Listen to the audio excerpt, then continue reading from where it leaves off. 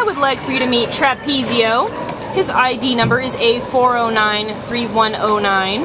Trapezio is a 6-year-old neutered male white Corgi and short-haired Chihuahua mix. And he came to the Baldwin Park Animal Care Center as an owner surrender on July 9th because his former family said they were moving and they could not or would not take their dog with them. Trapezio weighs about 16 pounds. It's unlikely he's going to get much bigger, so he's a nice small size for you. And we got a wealth of information from his previous owners. They said that Trapezio was good with small children and that he walked really well on leash, which we've seen here at the shelter.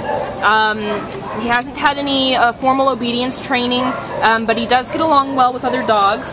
He does have a couple of kennel mates here at the shelter, and he's gotten along well with them as well. So he does have a lot going for him that his owners have told us already.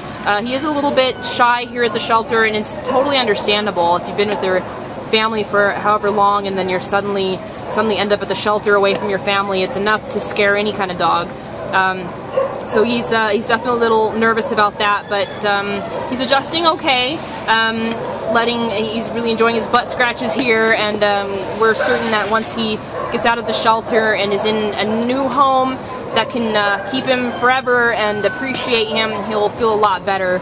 And we totally understand. So if you're looking for a sweet guy who needs a second chance, Trapezio is here at the Baldwin Park Shelter, and he's looking for a new home. And he's got a really cute face, a cute little corgi face. He's quite adorable. So come on down and meet him.